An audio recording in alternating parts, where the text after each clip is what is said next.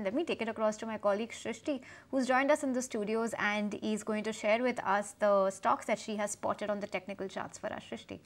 So given the move in the markets, we have spotted two breakout candidates today, and given that the whole oil and gas space was seeing good interest today, and one such stock was BPCL, where we have spotted a breakout because for today the stock was up by more than 3%, and if you will see, that's a flag and pole pattern that the stock has actually made, and taking a support exactly at its 20-day moving average is seen to be continuing its journey upwards. The stock is very close to its all-time high levels as well, and even today the move was very well supported by a long build up on the derivative side. So this is the first stock that we wish to highlight on the technical front.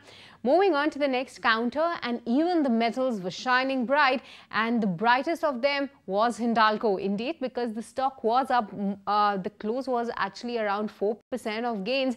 But for Hindalco, what was interesting to see that the stock has actually faced some resistance around 700 level, then went into a consolidation with the journey downwards, and now if you will see, that's a falling trend line breakout where the stock has witnessed a good up move of more than 3.5%, managed to break above its 20-day moving average as well, and given the move in the sector, it was leading the pack. So that's the second counter that we wish to highlight on the breakout side.